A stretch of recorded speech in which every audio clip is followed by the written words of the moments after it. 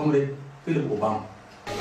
On behalf of those of us who claim to understand a bit better about the workings of the world and the nations, we, the Anuak intellectuals and notables, would want to welcome you all, freedom fighters, to this land of Choi. Where you stand now is the cradle of the Anuak tribe.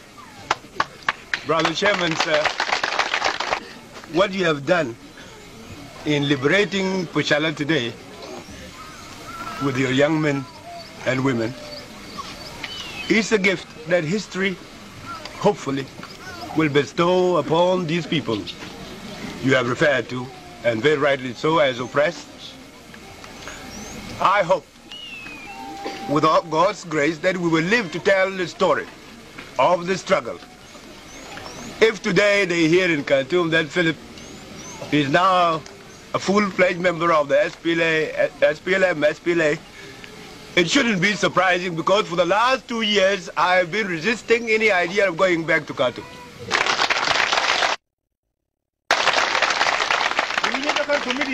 The chiefs here and their subjects know very well that for the last 2 years I've been going from one court to the other, trying to mobilize them to do something for themselves.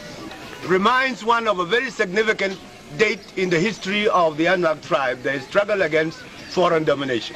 In 1912, there was a force sent by the then British Expeditionary Force.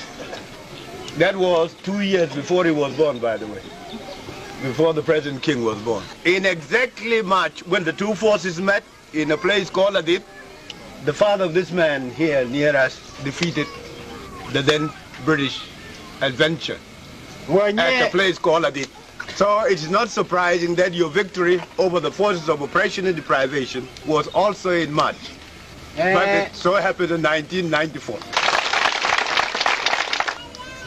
To me, Brother Chairman, you have got in us what we call Jai in Anuak. Jai are the people who go with the Nyea or with the king side by side telling him what to do. We are your advisors here, and hopefully we'll prove our worth and our commitment to the cause for which those who have died did not sacrifice in vain.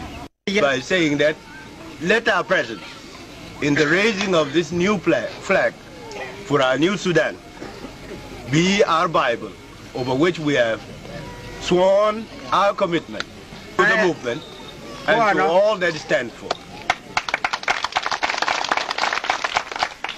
Brother Chairman, we are at your service. We are at the service of the movement. But most of all, we are at the service of our people. Let our vision continue to guide our main road. There, sir, you will elaborate when you address your public.